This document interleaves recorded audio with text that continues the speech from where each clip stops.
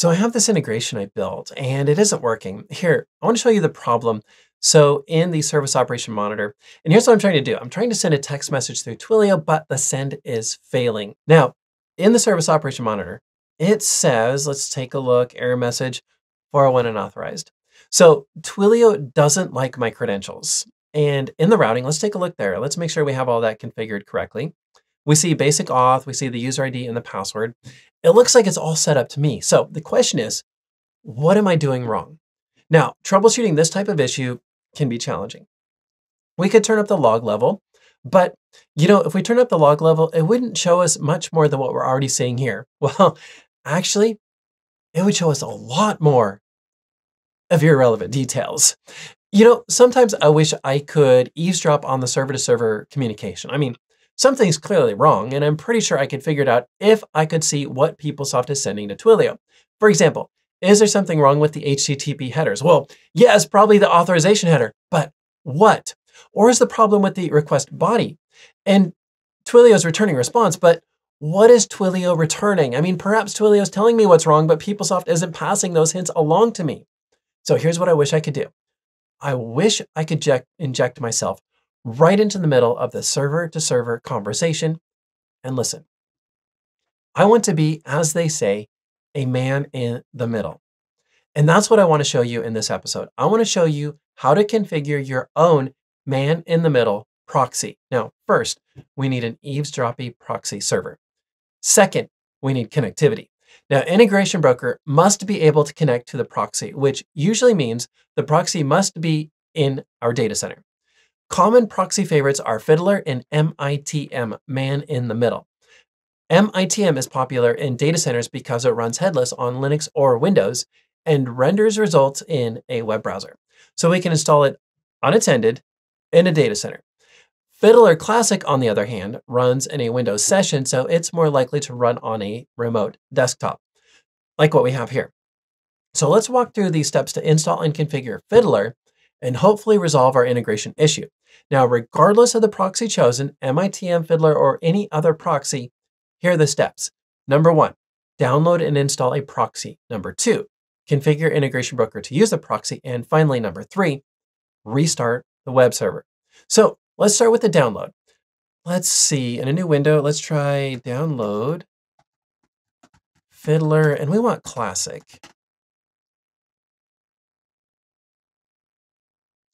Download and install Fiddler Classic, perfect. And how do we plan to use it? We're going to use it for you see integration, web service, perfect. That's me, what state, oops. And yes, accept, download for Windows. It'll take just a second to download. Oh, that's perfect. Wait for the blue circle to go away. And we can launch it. The install program takes just, a minute or so, not very long at all.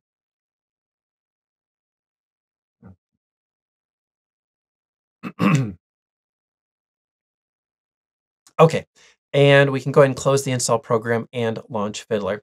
Now, Fiddler is a local web development proxy designed for troubleshooting local web development. So at this time, it's sending all local traffic, meaning every one of my web browsers has been reconfigured to route traffic through Fiddler. I don't want that. That's not why we're here. We're here for the server. In fact, I don't need these sessions either.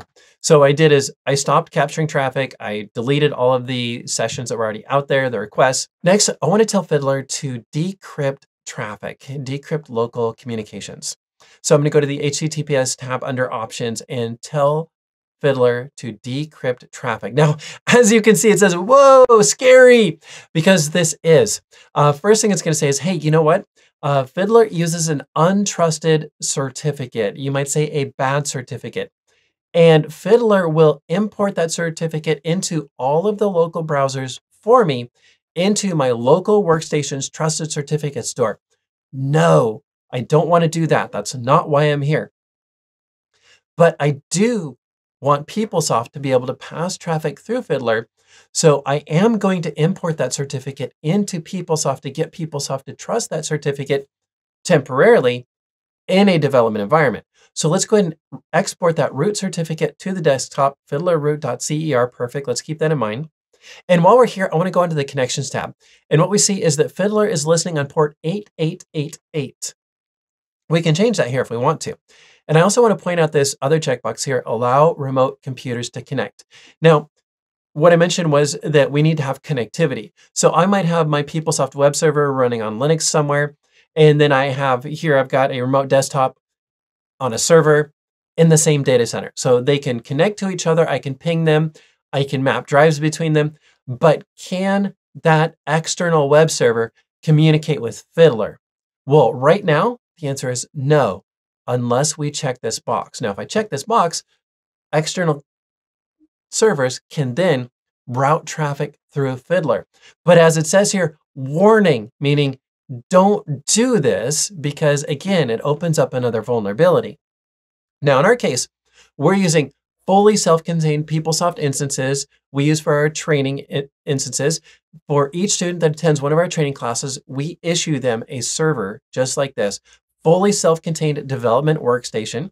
So in this case, I don't need that because I have my web server running right here with Fiddler.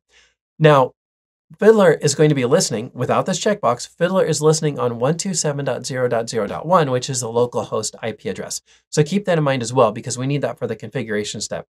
Okay, so the next step would be to go into Integration Broker, perform configuration, as well as import the certificate into the PeopleSoft certificate store, and then finally to restart the web server. Now, we can do the two configuration steps in any order. We can import into the certificate store first, or we can configure the proxy server first. It doesn't matter because what we're going to do is we're going to restart the web server and then those settings will take effect. Now I'm going to go into do the proxy configuration first. And the reason is because the proxy configuration is going to tell us where the certificate store is located. So I've gone to Integration Broker. So People Tools, Integration Broker, Configuration, Gateways. And I'm going to press Gateway Setup and tell Integration Broker who I am. And then we'll go into the advanced properties and let's search for proxy. Awesome. So you can see the two lines that come from the template. I'm going to copy those two lines, uncomment them, and set our host. Now, in this case, we're listening on the home address 127.0.0.1. That's because we did not check that box. Can you use host names here? If I check the box to allow remote computers to connect, then I could use a host name here. But in my configuration for Fiddler, I said only listen on the local host, the home address. And the port number we saw in Fiddler was 8888. Okay, so while we're here, let's look for PS key. PS key is the certificate store. And we see the path for the certificate store. This is important. We're going to need this later. Now I want to show you, I have that open already. I have the key store location. Now the key store is in your PIA config of your PeopleSoft, your WebLogic web server. Now this happens to be a standard POM native install on Windows. So your location, if you're using a standard POM native install, would be very similar to mine. Of course, you might have a different user ID. Now I also want you to notice, as I prepared, I made a backup copy of my key store. Two reasons. Number one, if I fail, if I mess up, I want to be able to quickly restore. Number two, we're importing an untrusted certificate into the key store. Danger, this is bad. We're doing it for development purposes only, and we're doing it in a dev environment temporarily. When we're done, we're going to restore the key store. So I have a backup copy. So when I'm done, perhaps I could take the one that has Fiddler certificate, rename it, and then reset, and then restart my web server again, so that we're no longer trusting that untrusted certificate. Okay, so next step is to run the key manager tool. And it is in your PIA bin. So your WebLogic web server PIA bin folder. And again, I'm using a standard POM Windows install, native install. So your install location for PIA bin could be very similar to mine. And then the next step is to run a command window as administrator. Now I'm running mine as administrator because that's my configuration. You may not need to run as administrator. Again, it depends on your configuration. And I want to change directory to the PIA bin so I can run PS key manager. Oops. And I want to install, import a key certificate into a key store. What key store? Oh, let's see. We've got that over here. And it's called PS key. Perfect. And our password. Shh, don't tell anyone. And it says, what do you want to use for the alias? How about Fiddler? And then it says, where is your certificate stored? Well, we exported that. We exported it to the desktop. So it should be in C, users, OPC, desktop, and it's called Fiddler, root.cr. Perfect, a nice tab autocomplete there. And let's see, it's going to list out for the certificate here. And it says, do you trust the certificate? Now, interesting, when using PS Key Manager, when I import a root and then an intermediate and then a certificate, it's already got the pieces necessary to trust the certificate in the certificate store, and it just says certificate imported. This is different. What PS Key Manager is telling us is, hey, this is not a good certificate. Are you sure? We're going to say yes. Yes, I'm sure. Okay, back to the key manager or the gateway properties. Let's go ahead and press the OK button. OK here. And it's going to take a minute for integration broker to, or the integration broker and the web server to start. So PS restart. PS admin, let's do a shutdown. And are you sure? Yes. And then let's go ahead and boot our web server. And again, that'll take a couple of minutes. And let's make sure that the web server is really up. We'll try a quick login. Oh, that's perfect. Okay, so PeopleSoft should now be routing all communications through Fiddler. Let's find out. So I happen to have an App Engine program running here with, or an App Engine all set up to send that request through Fiddler onto Twilio. Let's find out. I'm going to press the run button. And what I expect to see here on the left-hand side is I expect to see the connect request and then the standard HTTP communication. Now, that's because we chose to decrypt. If you do not choose to decrypt, then all you would see is the connect request. Okay, so we see the tunnel request. And we should see over here when it's all said and done. Oh, look at that. Oh, that's awesome. Twilio is using a wildcard cert. This is actually coming back from Fiddler saying, hey, there's certificate error. Is that okay? And we're going to say, yes, that's okay. Now, if you don't want to see this message, you can actually turn this off so that, if you have Fiddler running maybe unattended, but capturing all of this, obviously you don't have somebody there to press the yes button, but I do. And oh, look at that. I do have a 401 unauthorized. We can look at the details so we can see this is the responses being sent back, text request. Your account SID, your auth token was incorrect. Okay, well, if we look at the headers from the request, we can see the authorization headers, authorization basic. Basic is really just base64 encoded.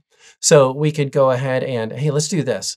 Let's copy the copy value only. And let's go to base64 decode. And let's just try a quick decode here of the basic auth. And let's see what integration broker is really sending.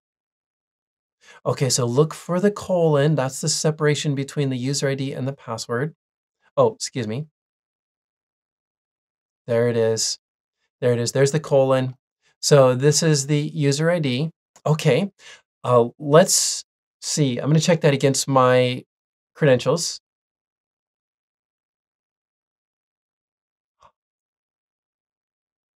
That's only part of it. Oh, that's not my whole user ID. Well, let's go into the service operation and let's take a look. Now we have to reload this page because we restarted the web server. And this was JSM something, Twilio, perfect. And then we'll look at the routing and the WS security. Oh, That's the same thing we saw over here. D5A, D5A. I'm trying to type something. You know what happened? We ran out of characters. So the problem is with my username and the routing. The problem is the routing username field is too short to hold my complete username. And the workaround for that is part of our Integration Tools 3-day course. So be sure to register to learn more. Now, do you have other integration broker debugging tips? Be sure to share them in the comments section. Now, at JSM Pros, we teach people tools concepts like this every week. Be sure to check out our website to see what we're offering next. Or here's an idea. Subscribe to our YouTube channel, LinkedIn, Facebook, and Twitter feeds to receive updates every time we post a course. Or do you have a team that wants to learn more? Give us a call and let's get something scheduled. Now, before we go, I have a question for you. Do you have a topic you'd like us to cover in a future soundbite? Let us know by sharing your idea at soundbites.jsmpros.com. Now, if you enjoyed this episode, be sure to like, share, comment, and subscribe for more content. And we look forward to seeing you in the next episode.